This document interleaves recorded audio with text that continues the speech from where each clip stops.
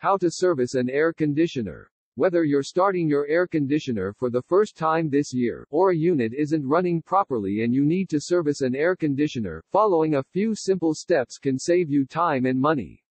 While some service jobs should be left to a professional, there are several do-it-yourself fixes you can do to keep your air conditioner cooling all summer long.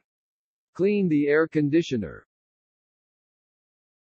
Make sure the unit is turned off either at the on/off switch and unplugging it or by shutting off the circuit breaker.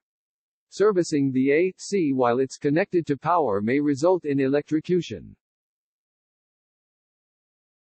Check the small copper pipe connecting the unit to the house. If it feels hot, the unit's coils are most likely dirty and need to be washed. Rake any leaves and debris away from the unit before you start to service an air conditioner. Take the cover off the unit, and locate the air conditioner coils. They look like a car radiator. Use a soft brush to brush any dirt and debris off the outside cover. Cover the motor and wiring with a plastic sheet. Hose down the fins, coils and inside of the unit.